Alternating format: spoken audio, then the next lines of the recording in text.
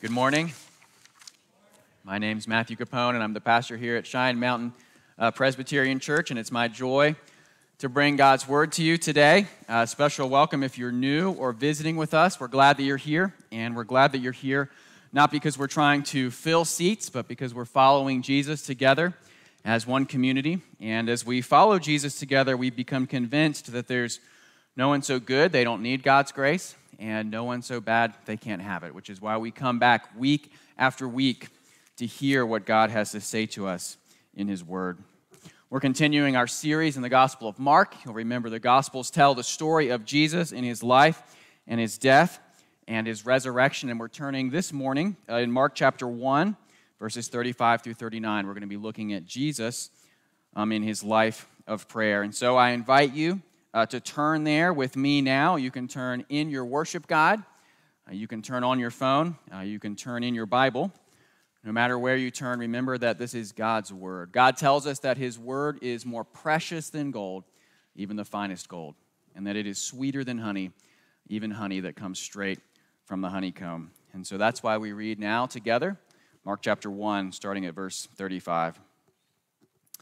And rising very early in the morning, while it was still dark, he departed and went out to a desolate place, and there he prayed.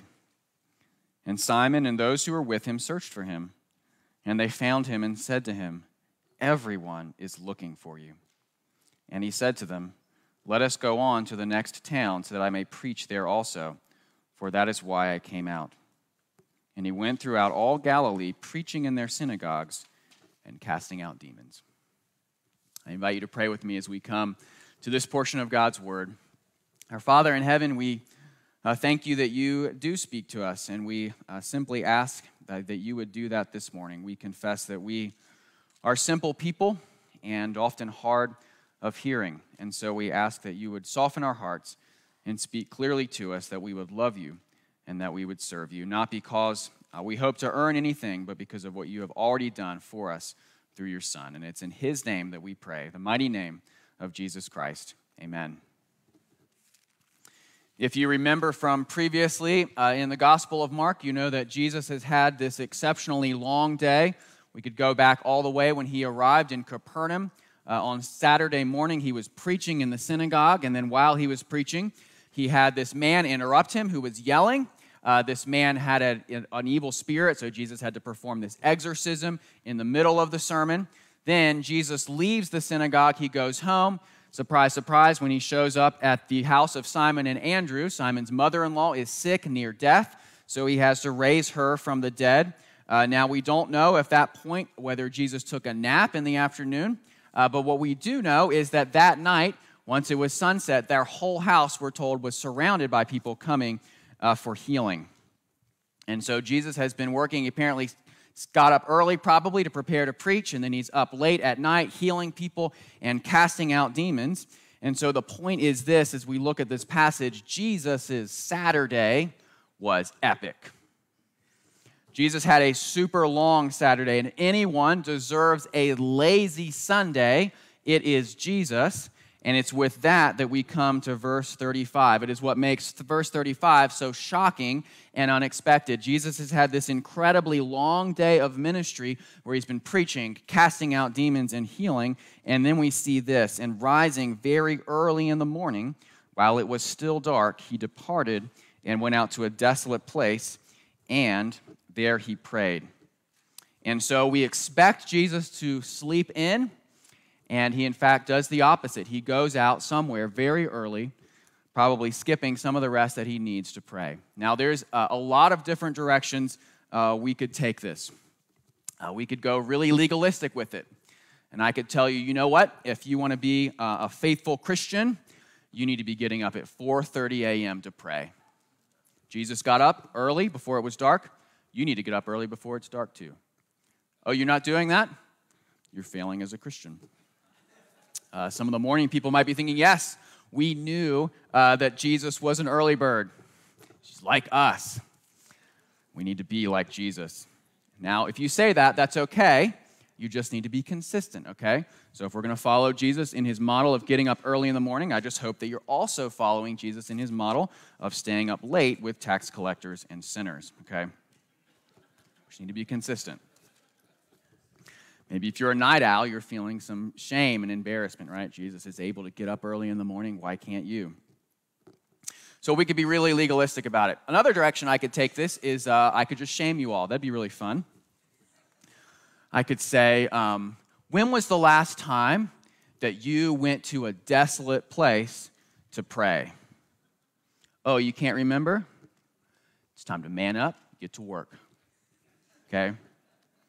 Everyone could say, yes, we're going to try so much harder. Legalism and shame here miss the point that Mark is teaching us in this passage. And the point is simply this: Jesus made prayer a priority. Jesus made prayer a priority because and as we follow him, we make prayer a priority as well. We're going to see 2 points this morning: the priority in prayer and the peace of prayer. First of all, the priority of prayer. Here, Jesus is showing us the opposite of shame and legalism. Jesus knew he had to stop. Prayer is not a performance here for Jesus. In fact, he is stopping performing. He is crying out to God for help. It would have been easy, perhaps tempting, for Jesus to just continue doing ministry, right? It would have been easy for him to just continue healing and doing exactly what people wanted of him. But as we see here, he disappoints them, right? Jesus does not meet people's expectations. He decides to take a break. He here is doing the opposite of performing. He's crying out to God for help. Jesus is our model, right? We talked last week about the fact that the Gospels show us models. Jesus needed prayer. How much more do we need prayer? Jesus made prayer a priority. How much more do we make prayer a priority? Of course, it's going to look different for different people, right? Not everyone is going to be in the position of getting up early in the morning before it's dark or before it's light and going to a desolate place. Jesus had the advantage of being single. And Jesus, surprisingly enough, did not have any kids at home. And so, different things look different for different people. There's a lot of great and beautiful and wonderful things that come with being single. There's a lot of great and beautiful and wonderful things that come with being married. You may be familiar with the story of Susanna Wesley, who lived in the 17th and 18th centuries in England, and she was the mother of the preachers John and Charles Wesley. Susanna had many challenges. She raised 10 children, several of whom were extremely challenging. Her husband was a liability to her, not an asset. He was terrible with money. He would abandon the family from time to time. He was a pastor, and his congregation hated him so much that they burned his house down a couple times. So Susanna had a lot of challenges in front of her, and so she established this practice. Obviously, she couldn't get up early in the morning and go to a desolate place, and so she told her children that if she put her apron over her head, that was the sign for them to leave her alone because she was praying. And so from time to time, Susanna Wesley take her apron, she'd whip it over her head, create a little tent, and her children knew that unless there was a dire emergency, they shouldn't do anything to bother her, right? And so in the midst of business, in the midst of life, she makes prayer a priority. So that's the first thing we see here. We make prayer a priority as well. Now this passage, as I mentioned, isn't here to shame us. Instead, it simply shows us our need. Part of how we read the Gospels is we look for models, and conveniently enough, the disciples here are a negative model for us. The disciples show us what happens when we don't pray. They show us why we need prayer. Look with me now at verses 36 and 37. It tells us we're with him, searched for Jesus. We can assume this is probably Simon and Andrew and James and John. So these four brothers, two sets of brothers, are frantically looking for Jesus. And there's sort of this frantic energy that they have in this passage. You can tell there's also a disappointment they have in Jesus. Verse 37, everyone is looking for you. And so they're ruled by something. Maybe they're ruled here by fear and anxiety. What's going to happen if we can't find Jesus? There's all these needs around us. Maybe they're ruled by pride and ambition. There's something exciting about the fact that they're the ones who are close to Jesus. Jesus is doing these amazing things. Probably there's even more people waiting at the door on Sunday morning, right? They're there to get a taste of the healing and an experience of Jesus' power. Wouldn't it be great if the disciples could be a part of that? The high could continue. Except that Jesus has disappeared.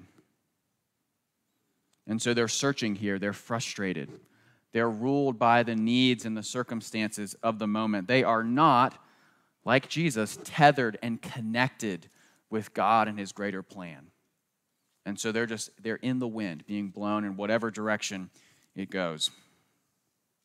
Brothers and sisters, do you want to be ruled by fear and anxiety and ego? If you do, make sure you never pray. Do you want to be ruled by fear and anxiety? Do you want to be ruled by the needs of the moment? Make sure you never, ever pray. Jesus here has the peace of God. His disciples do not. Jesus here is filled with the peace of God. His disciples are not. Jesus doesn't change his pace based on anxiety. There's plenty of people who need Jesus. There's plenty of people who are clinging for him and grasping for him. Jesus doesn't adjust his schedule based on that. He doesn't let that rule him. Okay? Jesus' pace and his focus are not determined solely by the circumstances around him. Why? Because Jesus knows his identity.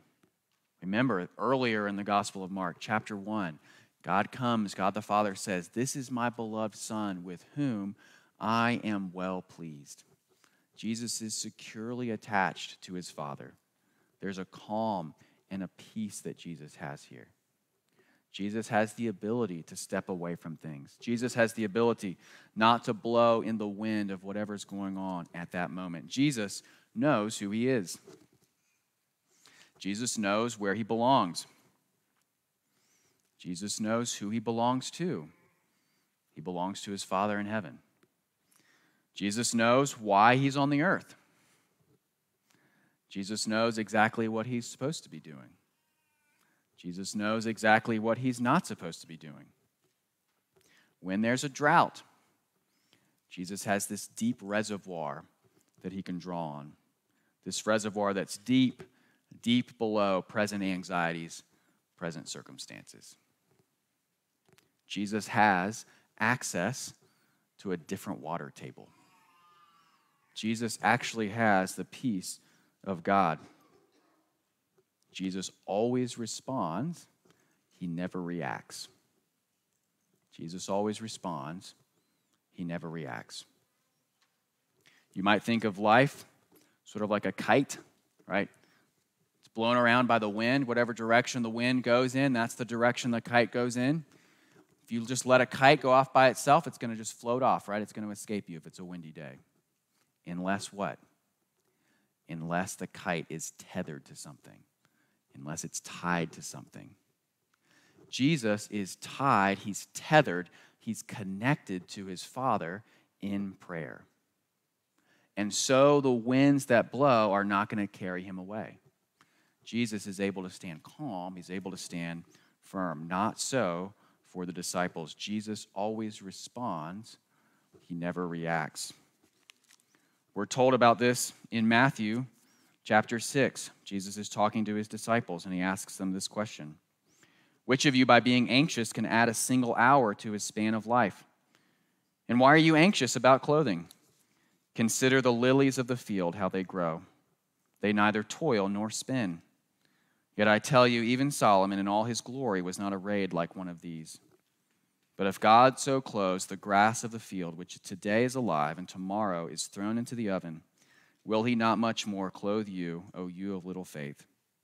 Therefore do not be anxious, saying, what shall we eat, or what shall we drink, or what shall we wear? For the Gentiles seek after all these things, and your heavenly Father knows that you need them all. But seek first the kingdom of God and his righteousness, and all these things will be added to you. Jesus tethers his people. Prayer connects us to him. There's a rhythm, there's a steadiness to the lilies of the field, right? They work with the seasons. Lilies aren't sitting out anxious about whether they're going to have the right colors. Brothers and sisters, the same is true for us. God wants his children to come to him in prayer, being reminded of what's true, taking trust and hope and confidence in him so that no matter what happens in this world, we are firm and steady. We have trust and dependence on our Father God. The psalmist in Psalm 56 says, when I am afraid, I trust in you. And the psalmist is saying that in prayer to God. Psalm 112, for the righteous will never be moved. He will be remembered forever. He is not afraid of bad news. His heart is firm, trusting in the Lord. Jesus is rooted and grounded in his identity through prayer to his Father. We can be rooted and grounded as well in our identity through prayer to our Father God. Prayer reminds us that we're not in control. Prayer reorients us to reality. Prayer reminds us of who we are. Prayer gives us peace because and as it reminds us of all of those things, God is the one who is in charge and takes care of us. And so Philippians chapter 4 is true of us, right? That the opposite of anxiety is prayer. Do not be anxious about anything, but in everything by prayer and supplication with thanksgiving, let your requests be made known to God. And the peace of God, which surpasses all understanding, will guard your hearts and your minds in Christ Jesus. And so we have not just the priority of prayer, but we understand our reason for prayer. We have the peace of prayer. Jesus has peace here that his disciples do not. We can have that peace as well as we follow after Jesus, staying connected and tethered to our Father God. Now, I told you that we were going to have 3 points, 2 points, priority of prayer, peace of prayer, and I noticed we have some time, so we're going to do the direction of prayer as well. Okay, 35, verses 38 and 39, what's Jesus' response to them? They come with this anxiety to him. They know all these people want healing. What does Jesus tell them? Let us go on to the next towns that I may preach there, for that is why I came out. And he went throughout all Galilee, preaching in their synagogues and casting out demons. Jesus has clarity about his mission. Jesus knows why he's supposed to be there. Jesus doesn't get caught up in sideways motion. Jesus is moving forward with what his Father has given him to do. Why? Jesus reorients himself in prayer. It is not a coincidence that Jesus returns from ministry to prayer and his Father and is then able to go out again with clarity about what it is that he's supposed to be doing. His prayer is not an end in and of itself. Jesus does not lock himself away in prayer for days and weeks. He knows that it is supposed to be something that's supposed to fill him up to send him out, right? When I go to the gas station and I fill up my car, I don't do it because I'm a legalist or I'm very disciplined. I do it because I want to be able to keep going. I do it because once upon a time, many years ago, back in, I think it was 2012, I drove down to South Carolina to celebrate Easter with a friend, and I stopped looking at my gas gauge, and I ran out of gas and had to go off to the side of the road. And the state trooper had to come pick me up, take me to a gas station. They loaned me a tank. I filled it up, had to take it back to my car to fill it up, and then I had to drive back to the gas station to give them the tank back. And the trooper was very kind, except he gave me a talking to about giving the tank back, because he said, I know these people at the gas station, so if you don't give them the tank back, I'm going to get in trouble. So fear not, I gave them the tank back. Why did I fill up? Because I had to keep going down to South Carolina, right? I didn't fill up my gas tank and then park in the parking lot of the gas station, turn on my radio, and take a nap.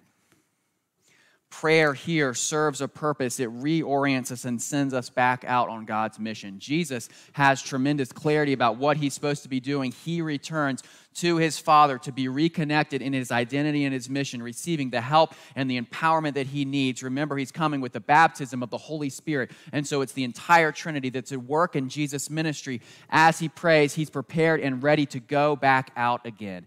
Brothers and sisters, the same is true for us. If we have any hope in this world of accomplishing what God has given for us in his mission, we must return to him in prayer. Jesus needed prayer for his mission. How much more do we need it? And getting back to Jesus' peace, we see Jesus had a greater purpose here than simply healing people. It's been noted by many that Jesus could have stayed in Capernaum for a long time, right? He could have kept healing. And yet Jesus goes out because he knows he has a task to accomplish. Tells us in verse 38 what that is. That is why I came, referring to going to the next town so that I may preach there also. And so Jesus prays. He makes it a priority not just to give him the peace of the Father, but also give him the power of the Father for his mission that he's come to the earth to fulfill. And so we see him, verse 39, doing the same thing that he's been doing all along. He came to Capernaum. He's healing and casting out. He goes out to the surrounding cities. He heals and he casts out. Jesus is our model for us. He prays. We follow him in prayer. We follow him in prayer not out of legalism, and we follow him in prayer not out of shame. We follow him in prayer because we know that is the way that our Father God comes, and as we live in this life, he fills up our tank. He comes and gives us everything that we need so that we can keep going. In his book on prayer, called Prayer, Pastor Tim Keller tells the story of he and his wife, Kathy, as they went through an incredibly difficult time in their life. Kathy was struggling with Crohn's disease, and Tim had thyroid cancer. And they had reached a new level of conflict and struggle in their lives, feeling the opposition and the challenge around them. And so Kathy finally came to Tim and posed a thought experiment to him. And this was a thought experiment to explain how important it was that they as a couple pray together, not just from time to time, but every day.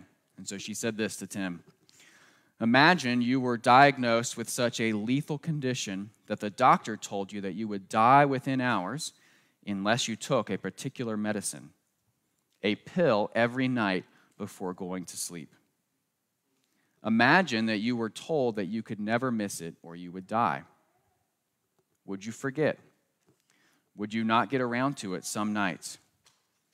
No, it would be so crucial that you wouldn't forget, you would never miss. Well, if we don't pray together to God, we're not going to make it because of all we're facing. I'm certainly not. We have to pray. We can't let it just slip our minds.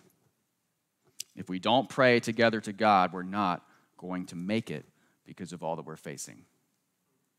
Kathy wasn't longing for more prayer with her husband because she wanted to pat herself on the back for being a good and disciplined Christian. And she wasn't longing for prayer with her husband because she was feeling embarrassed about their lack of prayer. Kathy was longing for more prayer because she knew it was the only way their tank was going to be filled for the journey that she and Tim had together moving forward. Brothers and sisters, the same is true for us. Tim goes on to say that that was the point at which the other shoe finally dropped for him. And since that time, he and Kathy never missed an evening of prayer together, even if it was only for a few minutes over the phone. They knew the importance of the peace of prayer, and they desperately needed the direction of prayer. Now, if you're a close reader of Scripture, you might be thinking, Matthew, that sounds great, that Jesus had all this peace, but what about the time that he didn't have peace? What about the time that Jesus was praying, and while he was praying, he was sweating drops of blood, as Luke tells us in his gospel? Well, yes, that's true. Why? Jesus was sweating drops of blood there and only there. We see Jesus there and only there because it is then that he is facing separation from his Father. If his peace comes from being connected and tethered to God, imagine what it's like knowing that connection is going to be cut. We see Jesus' pain and agony in being separated from his Father. And Jesus runs to him in prayer. If Jesus runs then, how much more should we? Brothers and sisters, Jesus gave up his access to the Father on the cross so that you and I could have access to him now, forever, and whenever we need it. Jesus died and was separated from his Father God so that you could be connected to him. And so that is the reason and the only reason that we run to him in prayer. That's why we make prayer a priority. That's why it's the place that we experience peace. And that's why it's the place that gives us our direction and our focus and our purpose. Jesus sacrificed communion with his Father. He gave up his secure connection so that we could have it.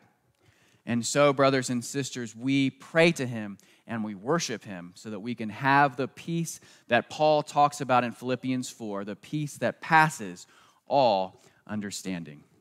Please pray with me. Our Father in heaven, we thank you now that we can pray to you, and we ask that we wouldn't take it for granted, but instead you would stir up in our hearts a longing and a desire to be more and more connected to you, that you would use our prayers in a powerful way to give us your peace, the peace that passes all understanding, and to give us your direction and your power for the mission that you've called us to. We thank you that it's not our mission, but it's something that we simply follow Jesus in. And so we pray these things in his mighty name. Amen.